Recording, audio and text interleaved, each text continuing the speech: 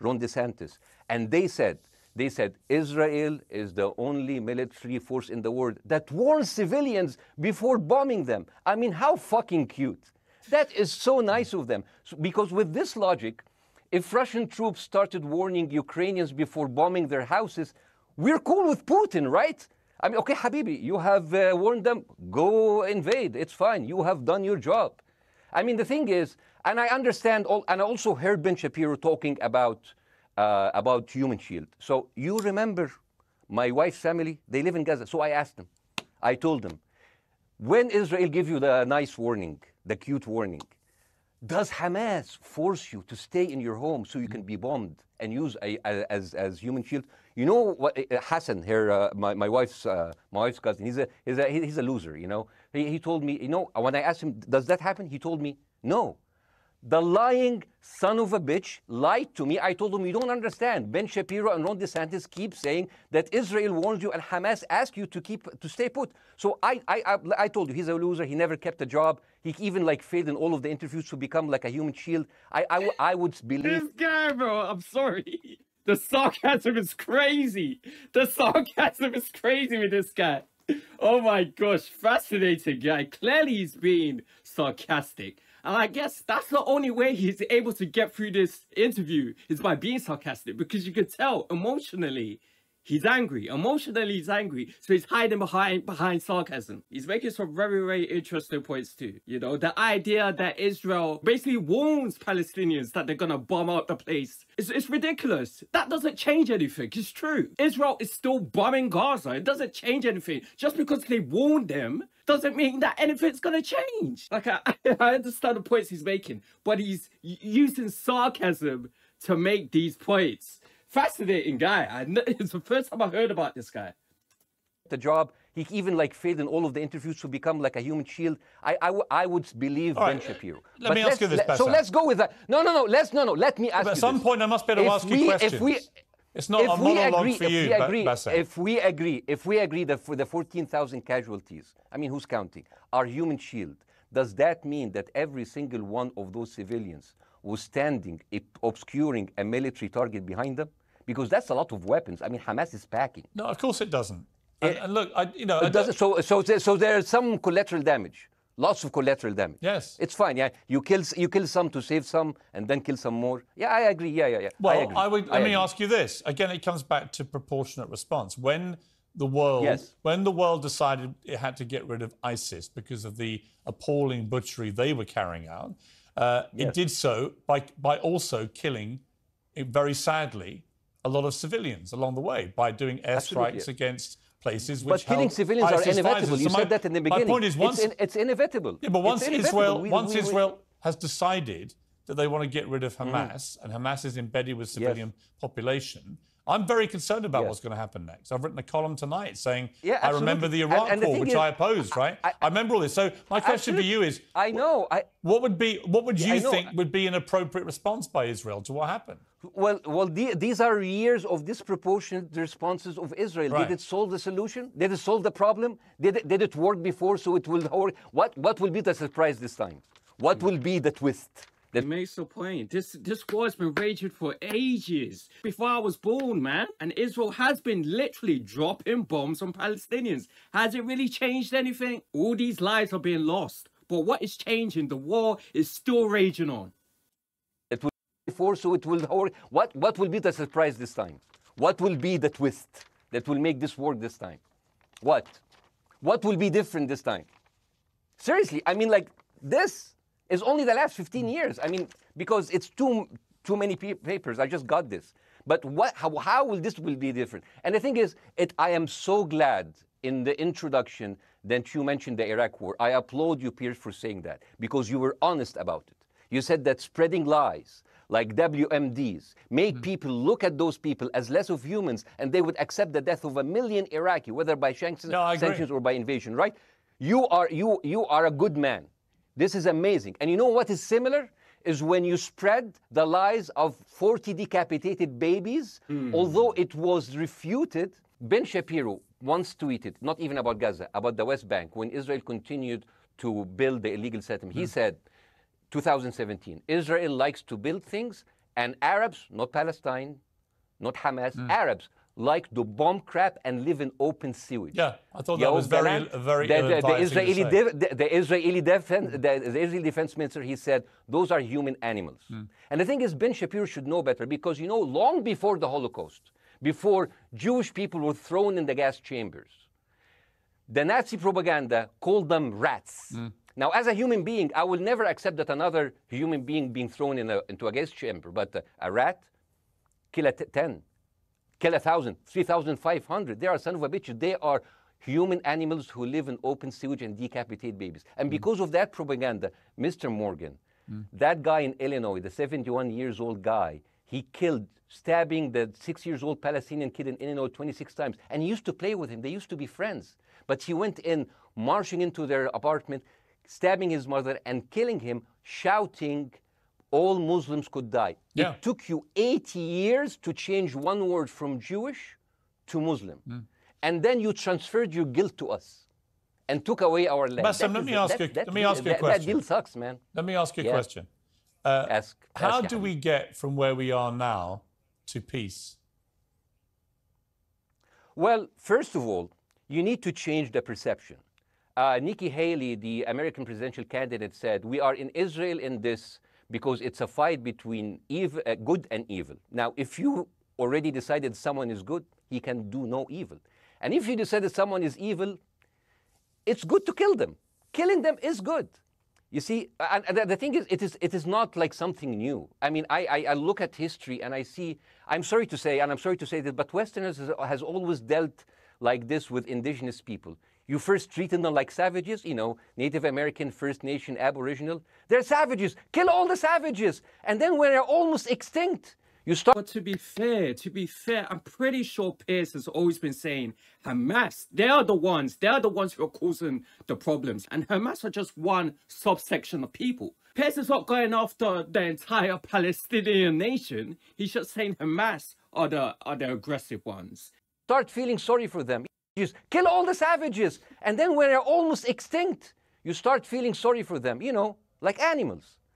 So maybe the solution is that we kill as many Palestinians as possible so the few of them that remains do not bother you. And maybe Netanyahu, when he lives for another 100 years, he'll become a tree hugger. Let me just challenge you on this. And he will campaign for preserving the free Palestinian. You keep talking about Westerners like me. Okay, so let me return the favor, okay?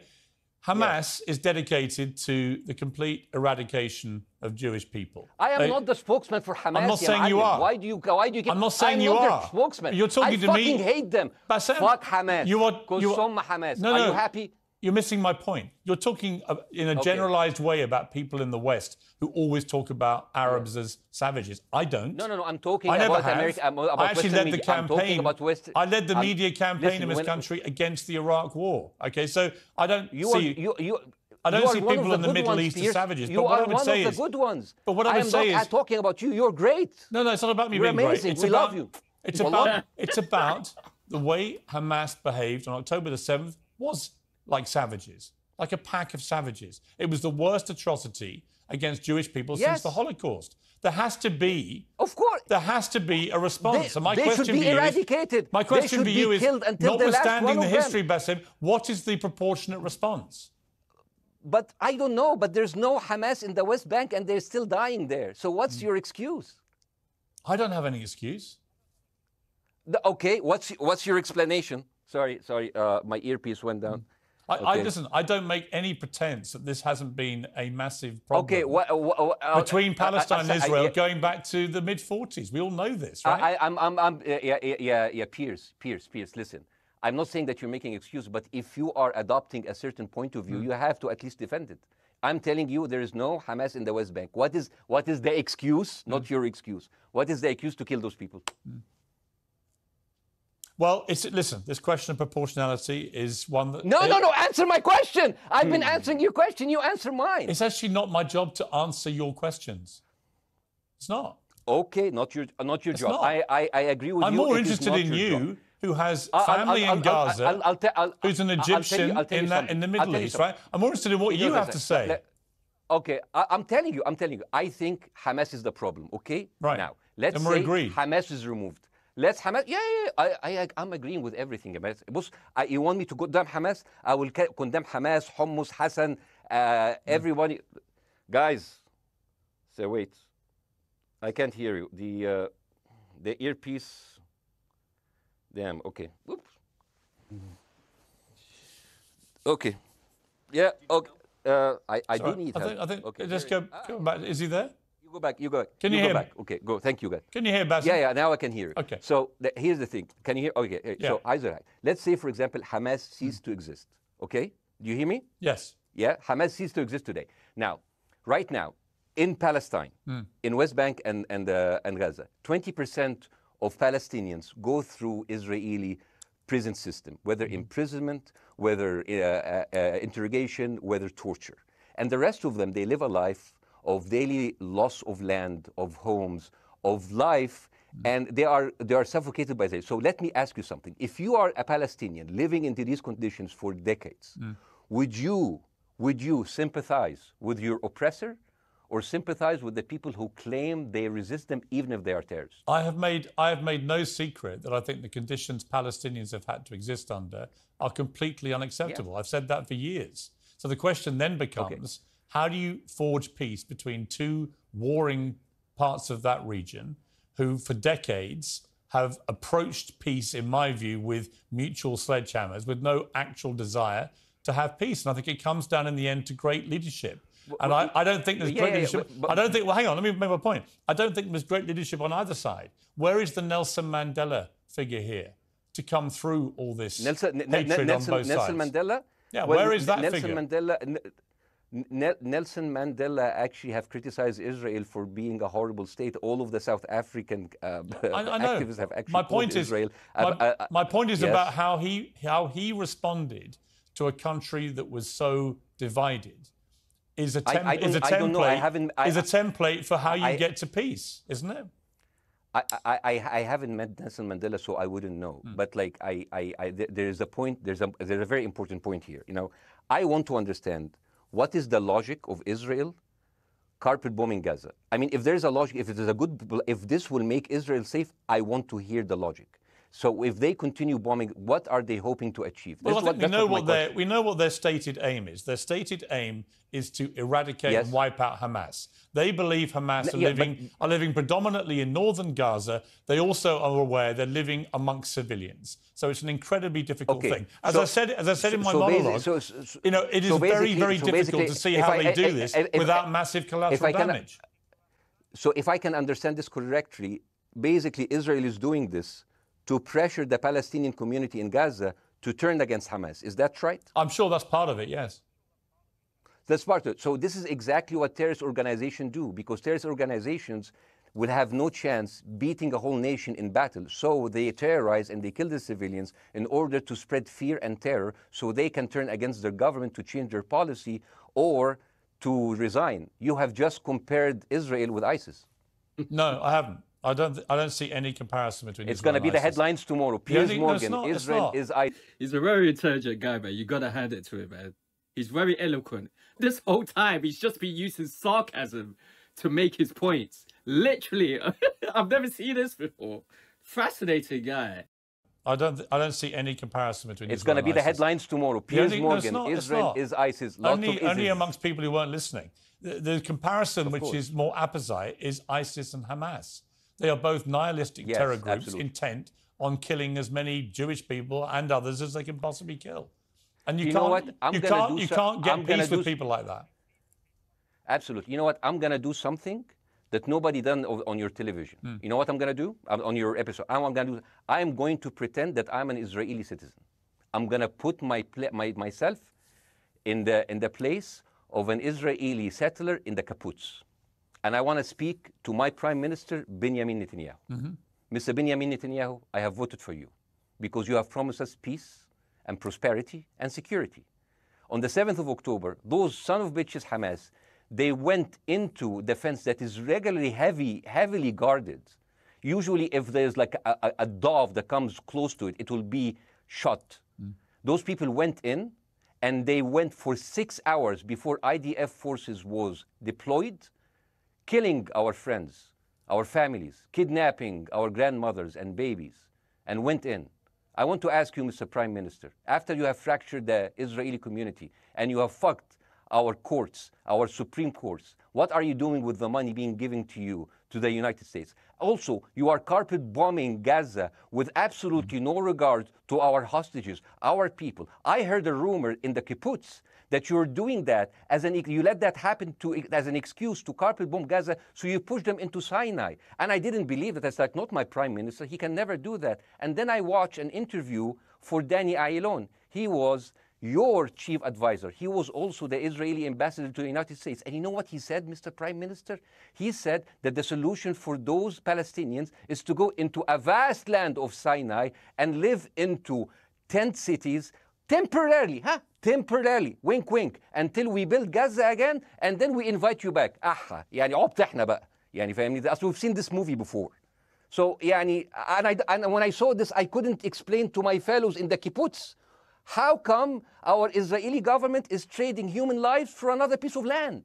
So as an Israeli citizen, I need to hold my Israeli government accountable. And as an American citizen, I want to know all of these money that we are giving to Israel. We're giving them $4 billion every year. Joe Biden said it's the best investment America ever done. Well, if I am in the place of Joe Biden, I would say, sorry, don't speak. I would say, if I was Joe Biden, I would go down and whisper in the ears of Netanyahu and tell them, I hate bad investments. They haunt me, like Littlefinger in Game of Thrones. But the thing is, this is the problem. Israel always victimizes itself, and I have never seen a victim putting their oppressor under siege and bombing them 24/7. Israel wants you to believe that they are the victim. Dealing with Israel is so difficult. It's like being in a relationship with a narcissistic psychopath. He fucks you up, and then he makes you think it's your fault. All right, you Bassem, look at Israel as Superman, but they're really Homelander. Wallahi, they are like, they are shooting Bassem, fish in a barrel, and they are annoyed with the splashes. Bassem, I want to say two things. One, if you could just slightly mind your language. We are uncensored, but if you keep swearing... I'm very sorry. We have to apologise to viewers who may be offended by that. I apologise. But I understand passions run high, so let's not get too bogged down about the odd swear word. I apologise to... No, I think the main reason why Israel is so aggressive, after World War II, man, Auschwitz and all of that stuff really messed with their heads. PTSD is a real thing. Trauma is a real thing. Imagine your whole family trees wiped out in bloody Auschwitz. World War II completely changed the mindset of Jews. And I think that's why they're so aggressive. I'm not saying it's right what they're doing, but I'm just explaining why they're so aggressive. They don't want to be victims anymore. They just don't want to be victims anymore. I apologize. But I understand passions run high, so let's not get too bogged down about the odd swear word. I apologize to the viewers. I apologize to the viewers for my language. My second question is this. After the sight of dead civilians. After the break, we have the managing director of the Daily Wire, which is Ben Shapiro's company. We were going to interview him on his own, but he's happy to come on and talk with you directly if you are prepared to stay. Well, of course, I can stay, but again, I am... I am in a disadvantage, and I would like to have my space to respond. Okay, we'll come back after the break. Because here's the thing. There's two things we're going to go to a break. All right. When we come back from the break, we'll be you and Jeremy Boring from the Daily Wire. I have news. We're taking a short break, Bassem. I'll be back. This Bassem guy, it's the first time I've heard about him. I think Mohammed Hijab made an interesting point yesterday. He was basically saying, instead of all these crazy airstrikes, why not send in a few Israeli troops into Gaza? That would have been a better way of handling the situation, instead of just carpet bombing all Gaza and like literally killing all these innocent Palestinian children and mothers and daughters and fathers, you know? There could have been a better way of handling it. All these airstrikes, probably not the most logical thing to do, but sending a few Israeli troops into Gaza, perhaps that might have been the best thing to do.